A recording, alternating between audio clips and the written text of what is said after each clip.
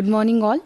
Welcome you all in this lecture series of this signals as systems, wherein this is the second lecture and I'll be discussing with you the concept of sampling theorem. Hope all of you are doing good. Take care of yourself. With this warm note, let us start with the discussion. Now, in our earlier course of time, we have gone through the various concepts of signals and systems. We have analyzed LTI systems. We have understood the purpose of convolution. We have understood the way the convolution carries out the analysis of LTI system. We also know how this time domain systems are converted into Fourier domain or frequency domain, why there is a need of frequency domain sampling, frequency domain conversion. All these things are right now there with us. And at this stage of curriculum, we'll be going ahead with one of the very beautiful concept of sampling. Here, let me tell you for what purpose, in this entire lecture, let me tell you for what purpose we are going ahead with sampling, what are the consequences that we may face if we don't carry out that sampling in a proper way, and what is the thing that we are required to focus upon to carry out the proper sampling in order to obtain the desired discrete time signal. Okay, so all these are the point of all these are the steps with which we'll be carrying ahead this particular discussion there. Now, when we start with the sampling, the very basic thing that one should know is for what purpose this sampling is done. As such, sampling is nothing but selecting the data from the huge data that is available to us. And when we study this sampling from the point of view of signals and systems, here the sampling is used to convert the continuous time signal into its discrete time form. See here the way I have drawn the things on the board. Here this is my continuous time signal. This continuous time signal is now multiplied with the impulses. Those are placed at particular interval of time. This signal is multiplied with these impulses, and only the points at which the impulse is present, that particular part is replicated here in its equivalent discrete form, or in its equivalent rather digital form. Okay, so we can say that converting a continuous time signal into its discrete time form is nothing but sampling. Now, the basic question that arises here is why this sampling is needed. See, all the signals, those are present in nature, are analog. Now, all the signals, those are present, most of the signals those are present there in real world applications are analog in nature. Now, to process such kind of analog signals, we need first of all a huge large memory. Secondly, the operations those are required to be carried out on the analog signals will be really complex and lengthy one. That is the thing from the mathematical point of view. Now, when we select only the certain samples from that analog signal, obviously the memory will not be a point of concern then. Similarly, the processing time required also will be lesser one, and we can very well develop the algorithms which can carry out those operations in an easier way, and the processors can be trained for those algorithms. So that is the basic reason behind that. And second most thing is, not all the signals are analog in nature. Some of the signals are digital in nature themselves. Like suppose if I take the example of stock market values. In that case, in a certain period of time, only particular values I am going to get. So by that way, I mean to say that the stock market values for a particular day are discrete or digital in nature. Those are not, at no point of time those values are continuous in nature. So the data there, signal is nothing but something that carries information, something that carries data.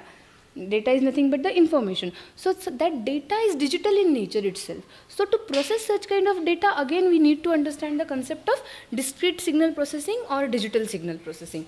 So that is the reason behind applying sampling on the continuous time data. Now, what do we do when we carry out this particular sampling? Let me say that I have a particular switch, and at one end of that switch, suppose I have the continuous time signal, and At the other end of the signal, at the other end of that switch, I'm going to get the discrete time signal. See how this particular thing happens is, I am passing my continuous time signal here. This switch is closed. Once the switch is closed, the continuous time signal is passed over here, and when the switch is open, the continuous time signal is not passed. Let me say that this is the continuous time signal that I am passing through this particular switch. At the end, when the switch is closed, for suppose t is equals to 1 millisecond, in that case, initially I am going to get this data. Now again this switch is open, right? This switch is open. I am not going to get the data for the time period for which that switch is open. Again the switch is closed. If the switch is closed and it is there at this position, again I am going to get the data for same period of time. And if this particular process continues, I am going to come across a waveform which is nothing but like this.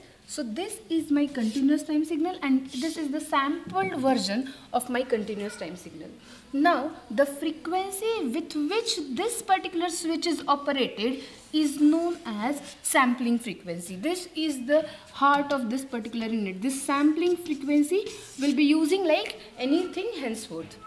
So, and the time period for which that particular switch is closed, opened and closed, that will be denoted as Ts, and that is known as sampling time. That is known as sampling time. So Ts and Fs, these two are the most important concepts that we people are going to study right now. Ts is the sampling time and Fs is the sampling frequency, right? So our Fs is most of the time, it is also known as sampling rate. This x of n, now I can say that this x of n is not only x of n, rather it is x of nts. And how I obtain this x of nts? I have sampled the continuous time signal. A stands for analog. Not necessarily that you are required to show that A always. Just for understanding purpose, I have shown it here. This analog signal is sampled at t is equals to nts, and when I sample this analog signal at t is equals to nts, I am going to get the digital signal or discrete signal here. Now particularly I am uttering both the words there, like digital signal and discrete signal. What actually the difference is in between digital signal and discrete signal, that I will be telling you shortly. Now, so I hope this particular concept of sampling time and sampling frequency is the sampling rate, is clear to you people. See, henceforth, let me be very clear with some of the conventions that we are going to use. Always for the analog frequency, I will be using capital F, and for digital frequency, we will be using small f. Now, if the frequencies are there in hertz, these notations are to be used. Now, if we are dealing with the angular frequency, then this large omega is not, this relation is well known. This larger omega is nothing but omega is equals to 2 pi capital F, and this small omega is nothing but 2 pi small f. So henceforth these conventions will be fixed for our discussion. Always this, if this notation anywhere, if it happens, that denotes your angular frequency of analog signal, and this denotes the angular frequency of the digital signal. So that is what we are going to follow henceforth. Now see here, before I move forward, again let me touch back one of the issue here, that t is equals to nts can be very well represented like t is equals to n by fs. Why? Because we know that relation, that ts is nothing but 1 by fs. That particular relation also one should keep in mind. Now this, while converting this analog signal into its digital form, not only the sampler is the only thing that we'll be dealing with. Always along with this sampler, we also have with us the quantizers and the encoders. See here, first of all, the analog signal will be passed through the sampler. At the end of the sampler, what I am going to get is the discrete signal. At this particular discrete signal is quantized into certain levels, and that particular quantized signal will be passed on to the encoder, which further will be encoding those quantized levels into their equivalent digital form. So Let me draw that particular part again for your reference, so that the entire idea will be very clear, rather it becomes very clear for you. So suppose I have this analog signal t, this is my x of t. Now in due course of time my signal will be something like this.